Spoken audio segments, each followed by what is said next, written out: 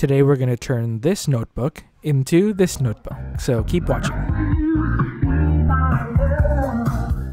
Hey everyone, it's Job, and today we are turning this amazing A5 Chic Sparrow leather notebook, which is the Cascade Creme in the color Huckleberry, and I wanted to transform it into a darker colored notebook to match my aesthetic and the leather notebooks that I gravitate towards. I was actually sent this by Chic Sparrow a few months ago for a PR package. This is not sponsored, obviously, but I was realizing that I wasn't using it as much because it's a little bit vibrant for my liking. I love a good color moment, but I think it was just too bright for me and I wasn't using it as much. And this is such a beautiful notebook. It's well constructed, and I thought I should try and do something so I can use it. I didn't want to sell it because I felt weird because it was sent to me, and I also wanted to do some DIYs, so I thought this would be the perfect middle ground, so I decided to dye it. Let's talk about the supplies that I used in this DIY process. So just a heads up, I used a lot more unnecessary supplies because I went through a journey trying to dye this, but you'll need alcohol, you'll need some leather dye. As you can see, I am showing you the dye that I should have used initially. This is the Fiebings Professional Oil Dye in dark chocolate, but I also foolishly bought the wrong dye, and you'll see the long and tumultuous journey that I will go on trying to dye this notebook. But please find the right dye that suits the leather type that you have, but this is the dye that I specifically used. I also purchased some Mink Oil Paste to use as a finish, and then I had some rags and brushes that I needed to apply the various things onto the notebook. Okay, let's start this journey. So in theory, redyeing a leather notebook isn't too complicated. It involves three main steps. The first step being the stripping of the top layer or sealant layer on your leather good. So usually there's some sort of like finishing layer, and you use alcohol to strip that. And then step two is redyeing the notebook or leather item with whatever leather dye that you are supposed to use. And then step three, you finish off your project with some sort of top layer or sealant. And in this case, I used mink oil to finish the whole project and to kind of keep that dye intact. But as you can see, I pretty much hosed down this notebook with rubbing alcohol, and I think that might have been the first mistake that I made in this process. I think I oversaturated it with alcohol and I didn't give it enough time to dry, and I think the leather might have been too wet and soaked with alcohol to receive the dye that I was gonna add on there. But as you can see, I was still trying to take protective measures here and kind of protect the inside of the notebook, because I know that, well, initially I wanted to keep the inside of the notebook that lovely purple color to have some sort of remembrance of the initial color of this notebook. And I used some washi tape and some scrap paper to do that. But I think next time, if I were to redo this project, or if I were to redo this process, I would just use some painter's tape, because that would adhere to the suede like interior a little bit better.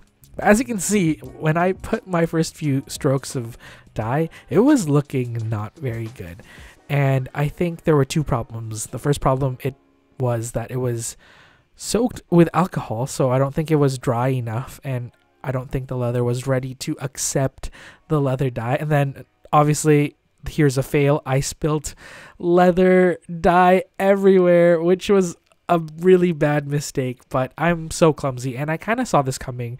Good thing I had some paper to kind of catch most of it, but it was still a pain to clean up. But I tried to salvage as much dye as I could from this spill, which is so typical Job, but we're moving on. And then the second problem was that I had the wrong leather dye. This dye is good for natural leather that hasn't been treated yet. So if you have like plain old like leather that hasn't been dyed, so it's usually that like tannish color, that would be perfect. This would be a perfect dye to use, because it would be ready to accept like a little bit of a more subtle dye. And as you can see, I was pouring dye at this point because I just wanted this to adhere, and I just wanted the paint to work, and I wanted the dye to work. But as you can see, it was just not working, and it left a mess on my pristine white table. So that was unfortunate. I kind of let that dry, and then I did some Googling and watched a whole bunch of YouTube videos, and I repurchased some dye. So after patiently waiting for 2 weeks for the proper dye to arrive, I was finally ready to fix this splotchy mess of a notebook. As you can see, the previous leather dye left my notebook looking splotchy, and I kind of went a little crazy with trying to get as much dye on there, so I wasn't really letting layers dry, so I really made a mistake there. But as you can see, with a few strokes and even just the first layer of this leather dye, this is the correct leather dye from Fiebings, this is the professional oil dye, you can see that it's really covering up most of that purple that was underneath the splotchy initial dye process. And I kind of was a little bit rushing this because I really wanted this notebook to be finished because I was excited to use it, but I definitely could have added very thin layers and let it dry in between, because I was adding tons and tons of dye. I was basically pouring it on there. I should have just poured it on there because I was adding so much dye, and I was kind of trying to do a good job at the same time by wiping off excess dye using my rag. But as you can see, this is my second dyeing session. I think this was a few days apart, so I let it dry for a few days, and then I went back in and I was slathering it on, and I bought 2 bottles of this dye. I thought 1 bottle would be enough, but I bought 2 just in case I wanted to work on a different project involving leather dye. But I was going so ham with this, and I think, yeah, I definitely could have been more smart with how I was applying this, and I think that I should have probably retreated this leather with some alcohol, because I did add that really bad dye at the beginning, which probably left some sort of layer, and I don't think the dye was kind of penetrating to the best of its abilities because I already had something on top of it. So maybe that's one thing to keep in mind. But nevertheless, I just went ham. I went crazy. I used almost 2 bottles. I would say that I finished 1.5 bottles. I still have a little bit left, just in case I want to touch this up later on, because I don't know how this leather dye is going to hold up with wear and tear.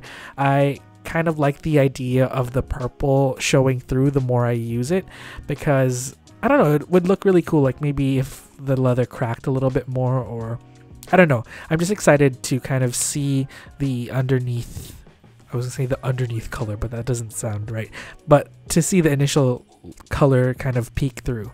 And then I went in and tried to buff and get rid of all the excess dye, and then I'm finally waxing this bad boy. So I'm using some mink oil instead. I was going to use some beeswax. There's many different ways to finish leather, but I thought I would use mink oil because this is something that I can use on other leather goods, because I want to refinish my shoes, and mink oil has been something that I've used on my shoes in the past, and people have reported that mink oil is a great finisher for like leather goods too. So I thought I would use this, and the Mink Oil Paste is amazing. I used to use just straight up mink oil, and it was just harder to work with, but the paste really lets you buff it in, and I would put really thick layers with the sponge that the mink oil came with.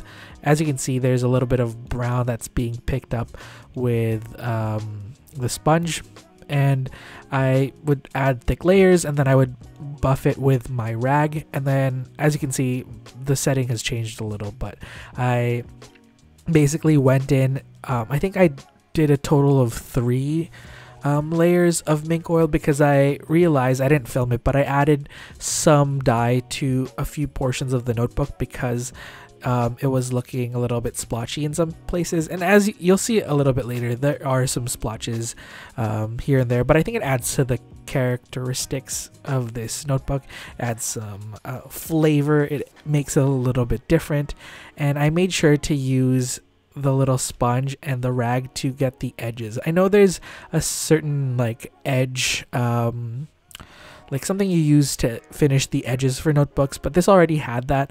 I just wanted to emphasize the edges with more mink oil to make that finish look really shiny and yeah, finished. But I added the elastics and we were pretty much done. Let's take a closer look at the finished product.